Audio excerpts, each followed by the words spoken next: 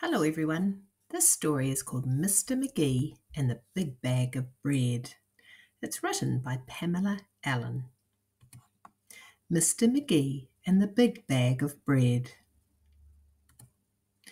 Mr. McGee stretched out in his bed. He gave a big yawn and then he said, "I don't know what to do today. Shall I stay in bed or go out to play?" "I know what I'll do," he said. "I'll visit the animals at the zoo. I'll pack some bread to take along too."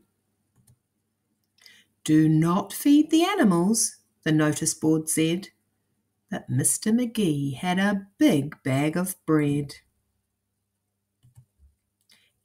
"Ee!" howled Mr. McGee as something hit him suddenly. "Do not feed the animals," the notice board said. But Mr. McGee had a big bag of bread. "Ee!" howled Mr. McGee as he tried to pull his finger free. "Do not feed the animals," the notice board said. But Mr. McGee had a big bag of bread. "Ee!" howled Mr. McGee as he was hoisted up a tree. "Do not feed the animals," the notice board said. But Mr. McGee had a big bag of bread. "Ee!" howled Mr. McGee as into the water, splash, slid he. Now Mr. McGee had lost all his bread, and this crocodile had not been fed. "Eow!" howled Mr. McGee.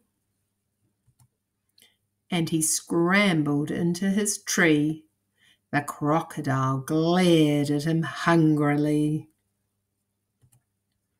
"There's nothing to eat down here," it said, so it gobbled up the bed instead. Now poor Mr. McGee sleeps up in his tree, and he tries to keep warm with his cat on his knee. "Do not feed the animals," the notice board said. Oh, how he wishes he'd stayed in his bed.